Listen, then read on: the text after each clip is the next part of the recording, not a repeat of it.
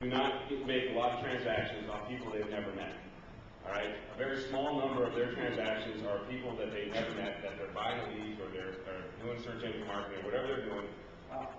74% is in our stat. A lot of my clients say it's higher than that. Their business comes from people that they've already known or other people telling them about it. So our number one objective to stay relevant is to very much so continue to market to people you already know. You got to turn everyone you know into a megaphone.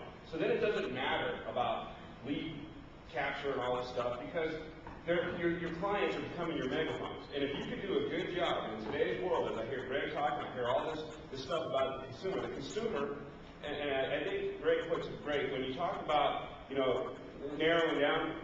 Consumers don't buy homes on the internet; they eliminate properties.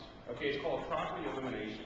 So what they need to be is empowered to be able to have the information that's important to them, and it's a you benefit to the client. So therefore, if the client has empowered, and you're empowering them, and they're referred to you, or there's someone that you already know, or the next level is your neighborhood marketing, all your direct mail and your door knocking and all that stuff, you're creating those relationships. Those are still close enough to people that know you, that they're going to trust you, and they're going to be happy to give you their information because in return, they're getting something.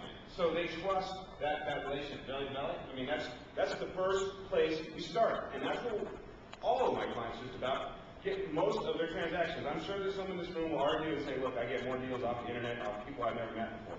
Great, more power to you. I'd love to hear how you do that. But what I'm seeing right now is about 6% of the transactions are coming from people you never met. So therefore, if 94% are coming from either people you already know or marketing that you're doing in your neighborhood, then I'm going to focus on that low-hanging fruit first and not worry about some people coming to my site not registering.